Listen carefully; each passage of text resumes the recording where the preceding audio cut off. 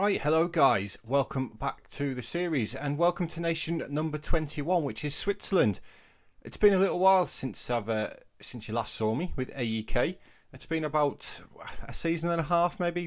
The boards in Switzerland are not quite as trigger happy as the ones are in Greece, and it's took quite a long time for a job to become available. The first one that has become available is the one that we've taken, and it happens to be at Grasshoppers. Grasshoppers is a team. I know you can see I've done the kits as well. You can see them up there on the in the picture frames. We did stay on as the manager of AEK for a little while, but I actually resigned from my post. I'm getting very close to 2,000 games in management, and obviously that's something that we want to get on camera. So I decided to resign from that post. AEK didn't go on to win the title though. Olympiacos did win it back.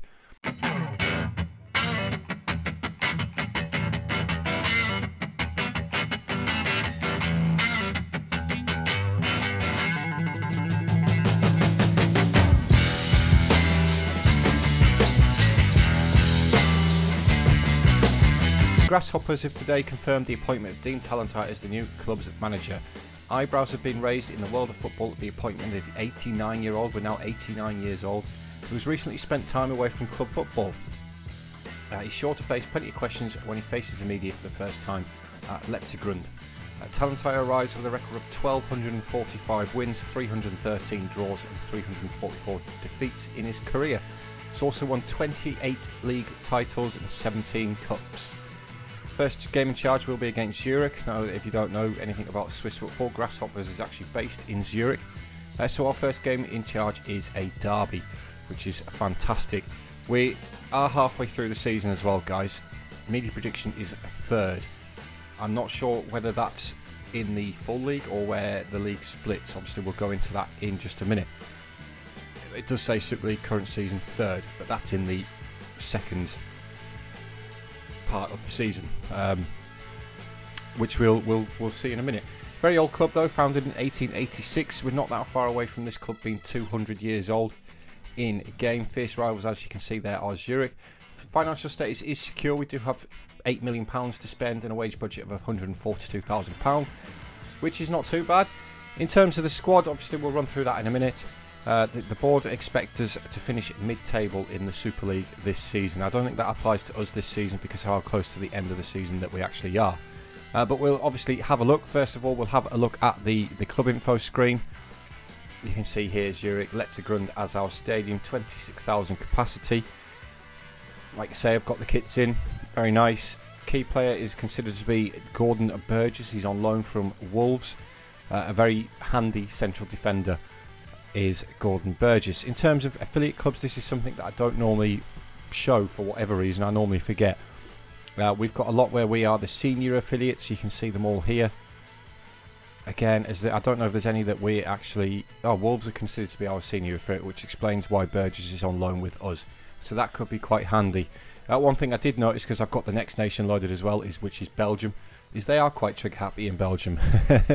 There was Standard Liège job became available 3 times in the time that I've been clicking forward, but you can see just how long it's taken when we resigned, departed as the manager of AEK on the 22nd of November 2073. So it has been about a year and a half. Like I say, Greek league is still loaded. You can see that AEK currently in 4th. Olympiacos and PAOK running away with it really. Olympiacos should wrap that up quite comfortably. In terms of our squad, like I say, Gordon Burgess on loan from Wolves, considered to be the key player. The best player that we've actually got though is Moises Esteban, a 20-year-old Peruvian, left-sided inverted forward, inside forward. That's very good. He's got a strong right foot. He's got some great pace, some great agility, some acceleration. Dribbling and finishing could maybe let him down just a little bit. His technique as well. He's also quite injury prone, and he's also a leading player for most Challenge League sides. I believe Grasshoppers were promoted last season. They were actually in the 2nd tier, so they've gone down, come straight back up, and now here we are. You can see here as well, 3rd in the Swiss Super League relegation group. Sam Katowski, striker, again fairly decent. He's got 6 in 24 this season though, which is not good for a striker. Again, considered to be a 2nd tier player. So we do have some work to do here at Grasshoppers. So I'm assuming that media prediction is for this league in third place. You can see we are clear of the relegation zone though by 7 points, which is obviously good. Lausanne do have a game in hand, but there's obviously every chance that we are going to stay in the division. Young Boys are clear at Young Boys and Basel are clear at the top, along with Servette and Sion just behind as well. Basel job became insecure a couple of times, and that was the one I was really hoping for here in Switzerland. But past winners, you can see it's Young Boys all the way. Basel occasionally pop up every 10 years and win one. They had a long streak of second places before nothing, and then a third place obviously last season. Neuchâtel Xamax did actually finish second. They are currently bottom of the table this season round. But it is Young Boys, the dominant team, like I say. In terms of the league itself, you can see that Grasshoppers finished 8th in the regular season, which is really good, considering they're predicted to finish bottom by quite some distance. So we do have some work to do at Grasshoppers. Obviously, my main aim for this season is to keep them in the division. In terms of league rules, now this gets confusing. You can see how confusing it is there, but I think I've worked it out. So, Super League, 22 games. Easy enough. Each team plays the other twice. It's a 12 team division. You then get the champion playoff, which is once the league splits from these two, the relegation group and the championship group. Obviously, championship group 6 teams, relegation group 6 teams. The top 2 go into the champions playoff, and they actually play each other 3 times, and that's how the title winner is determined in this champions playoff. So the top 2 go into that. They play each other 3 times. The winner of those 3 games takes the championship. In terms of the relegation group, bottom is relegated. 5th goes into a playoff with the second place in the league below, and the other 4 go into European place quarter final. Likewise with the championship group, it's exactly the same. The top 2 go into the champions playoff, and the other 4 go into the European places quarter final. Yeah, so you get 8 teams at the end of the season. The top 2 go into the champions playoff. The bottom 2, one's relegated, one goes into a playoff. The other 8 teams go into a miniature cup, effectively, to determine who qualifies for Europe. That's the gist of it. In terms of the actual league rules themselves, though, no more than 5 non-EU players in the playing 11. Reasonable, yeah. Registration-wise, maximum of 10 non-EU players, again, fairly reasonable. Minimum of 8 players trained at the same nation for 3 years. So that's not too bad in the nation. Maximum squad size of 25, again, that's okay. And that's about it, really. So Switzerland, guys, like you say, first game is in 2 days against Zurich. Obviously, I've got all the setting up and stuff to do. We'll take on the Zurich game, and then I think we'll probably wrap the episode up. I don't want to go too far into this season with Grasshoppers. We've had a quick look around the club. Obviously, we'll have a look at the players better when I pick the starting lineup. We'll take on Zurich, who are top of this relegation group.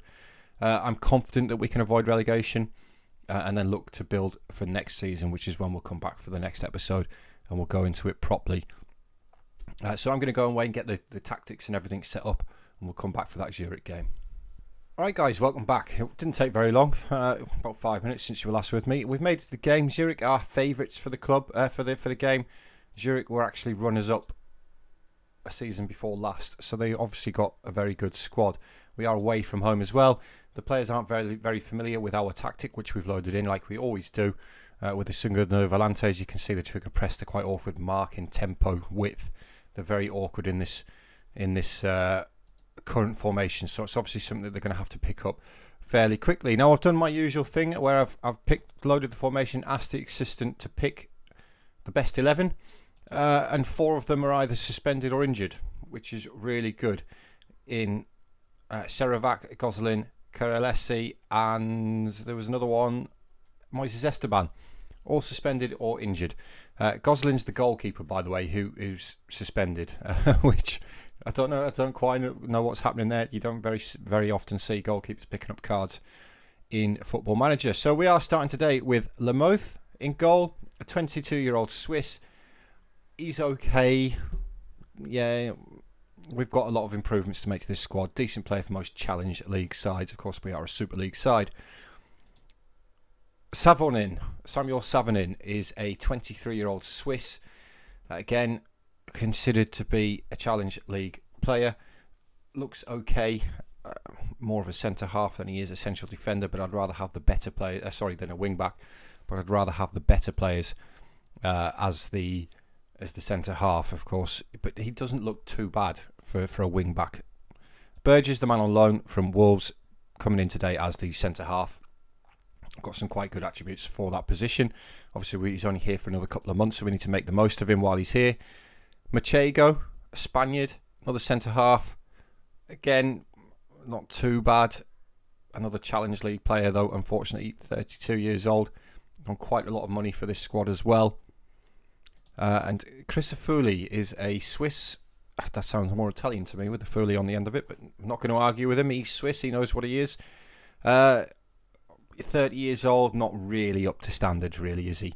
Of course, one of the left back is one of the positions who's actually currently injured, and that is Jürgen Bauhofer, a Hungarian who looks much, much better than Crisafulli.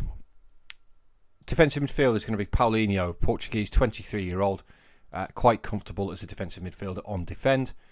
Again, maybe not up to this level, but according to this, he is a decent player for most Super League sides, so we'll see. Mokhtar Mokhtari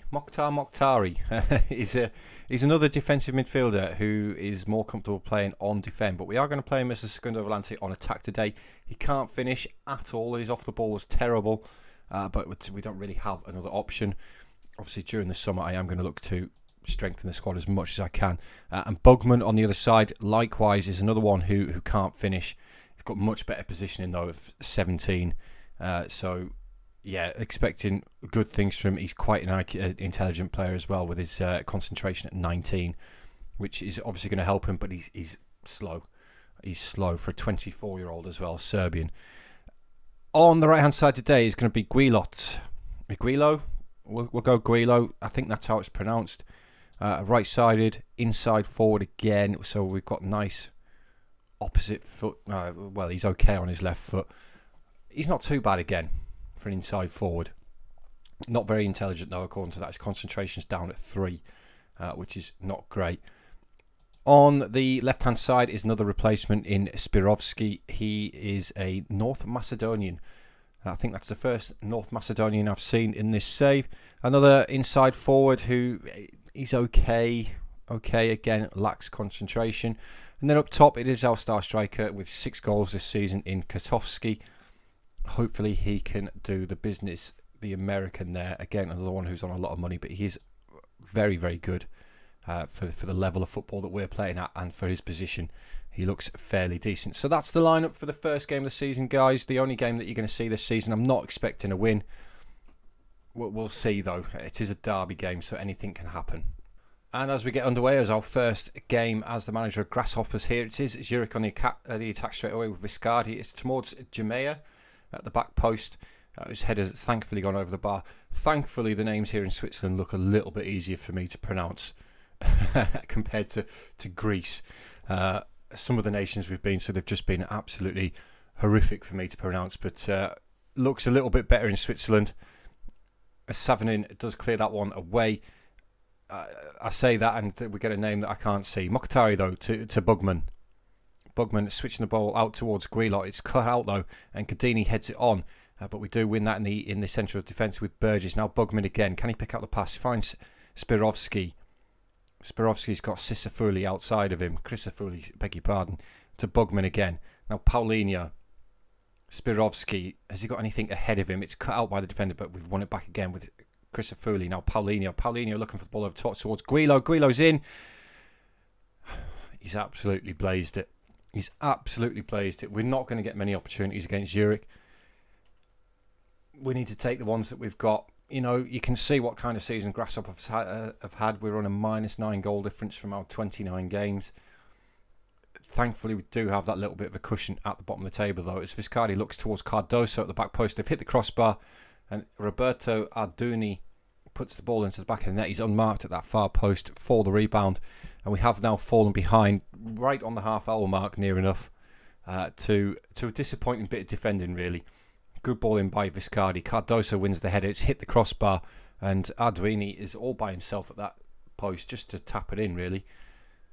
And they're still coming with Viscardi towards that near post. They do get there again, but it's gone over the crossbar. And at half time, believe it or not, we've actually been on top in terms of match stats. Yeah, but we find ourselves behind. Like I said at the start, though, it was gonna be a difficult game. Guilo's having a poor one. Spirovski's having a poor one. Again, it's going to take the players a little bit of time to get used to the formation, the tactic, the high intensity press that we like to play. Hopefully we can make something happen though with Spirovski. Now Paulinho again to Machego. Striding over the halfway line. Feeds it to Spirovski on the left hand side. Good ball forward towards Kostovski. Can he score? He can't. He's put it straight at the goalkeeper. He's got to do better in that situation. You can see why he's only got 6 goals this season. He has to do better. But Chris Furley with the throw-in. It finds Mokhtari into Guilo. Paulinho. Guilo again. And we do get there. Cyprien Guilo with his 5th goal of the season. Levels the game in the derby for Grasshoppers. Look at the crowd. Look at the crowd. They're stunned in silence, are the Zurich fans. Here's ours. Here's ours. Little corner over there. It's a great finish by Guilo. Paulinho, fantastic ball back to him. Guilo with a fantastic finish. And that's exactly what we needed. But Zurich coming forward again with Grosic on this left-hand side. Dylenbach getting towards the byline. It's Grosic again inside the area now. Gets a shot away. He's wrapped the crossbar. It's headed clear by Chris Furley. They do still come with the ball though. It's Gemar to Lorente. Lorente looking to get the ball back into the box. It's towards Cardoso. It's easy for Lamoth in goal. Living on the edge a little bit. Although looking at the, like I said at half time, guys, looking at the match stats, we're actually on top really. I think we, I think we deserve a point if we get out of here with a point. Guilo to take this corner. 73rd minute. It's towards the back post and Machego. Oh, that would have been a great way to start off, wouldn't it? Going 2-1 up away from home in the Zurich derby. As Basel are losing. Should I have hung on for Basel, do you think? Although we have got a rule, haven't we? We have got a rule in this save where we take the first job that becomes available, which to our detriment, maybe that set us back a little bit over the seasons. But yeah, 1-1, guys, in our first game in charge here in Switzerland. That is very, very good. Kotowski really needs to perform better in front of goal, though. It was fairly even in the end, really. We possibly just about edged it, but I think a draw is a fair result. So then, guys, just confirmation there that after that game, it was a 1-1 draw. I need to get to our group, the relegation group. There we go. We remain 8 points clear, but Lausanne do have 2 games in hand over us now, which is a little bit concerning. Hopefully, they don't pick up any points in those.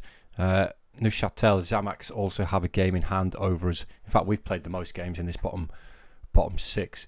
But guys, I'm going to now obviously play through the rest of the season. I've got 3 games left, which hopefully we're going to avoid relegation. We've got Zurich again at the end of the season. I think we should avoid relegation. And then obviously I've got the European places to play off to go through. That would be fantastic if we could win that, but I doubt we will with the teams that are going to be in there. But in terms of finances, getting into Europe will be absolutely massive. Whatever happens though, you'll see me at the start of next season. Whether we're still in this division, which we should be, I'm going to go through the summer, the pre-season. We'll go through any signs that we've made. Hopefully I can improve this squad to the point where I'm challenging near the top, or like we've done in previous nations, like we did in Greece with Aris, where we're there for a season, we do really well, and possibly take on, it's messed my filter up again. I don't know why it does that. Possibly take, look, Neuchâtel, Zamex are available as well, but they're cut adrift at the bottom. Basel are now back to stable. It would be great if we could get in somewhere like Basel, or even Young Boys. Young Boys would be fantastic, wouldn't it? They're not on the best run of form as things stand, but they're probably still going to win the championship. But yeah, guys, new club, new nation. We'll do our best like we always do. And thank you for watching. And I'll see you all at the start of next season. So cheers, guys. See you later.